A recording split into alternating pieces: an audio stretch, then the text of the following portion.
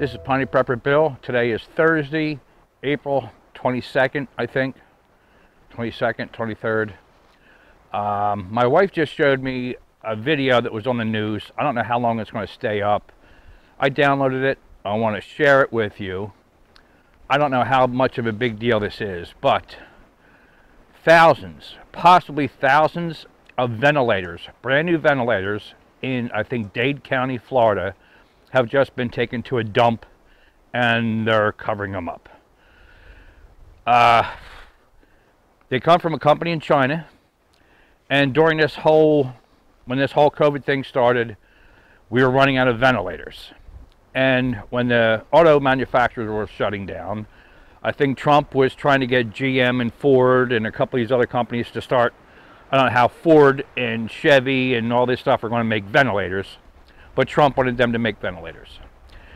The government gave an emergency okay to buy certain, like 86 different brands of ventilators from China and overseas or whatever.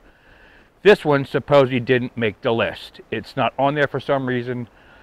So here is a news clip of all these ventilators in a dump in Florida. Brand new in boxes. There's supposedly thousands of them. And now to a story you'll only see on Local 10. Boxes of brand new ventilators dumped at a local landfill. And so what was this medical treasure doing in the trash? Let's go to Local 10's Glenna Milberg live now with our exclusive tonight. Glenna. So many questions. Calvin Cruzy, we're going to take you up to the top of the trash heap in just a minute. We're talking about millions in these ventilators. Remember, those were the most necessary medical equipment for the worst of the COVID patients. So they're trashed, they're gone, they're destroyed, and they're on video. That's making a lot of people really angry. A constant stream of waste, mattresses, tires, and at the top of Trash Mountain, this is what's up. All these ventilators. A resident taking garbage to the South Dade landfill last week, stunned to see hundreds of brand new wrapped medical ventilators dumped as bulky trash. This is what is going on. Brand new. Brand new. They tell us here that what's dumped is usually plowed under within a day, so those ventilators are probably gone. I just thought it was just a lot of waste. Thousands and thousands of medical units that are being just tossed out. But why? The crates show the Chinese manufacturer, a 35-year-old company in Beijing, Aerospace Changfeng Limited. This is the model number. We find it listed at $26,000 last spring when ventilators were in short supply for an exploding number of COVID patients.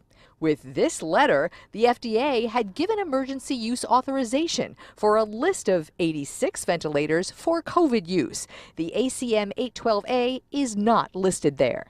Hello, how are you? I'm Glenna Milberg from Channel 10. This is the Doral-based customs broker that brought the pallets of brand new ventilators to the dump last week and where the information trail ends. We can't give that information without first getting authorization from the importer. So without knowing who the importer is, we take it to the FDA. We learn that any medical device, any equipment like that, without approval, emergency or otherwise, may not be legally used. And so the options are either take it out of the country or take it to be destroyed. And this is the far less costly option of those two things.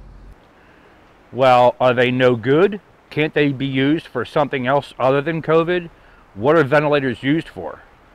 So they're $26,000 a piece that I'm guessing our tax money went to. They're being trashed in a dump and they got caught doing it. That's millions and millions and millions of dollars. What's that? If there was just say 1,000 at $26,000 a piece, that's $26 million. And they're saying there was thousands. So, this is Pony Prepper Bill.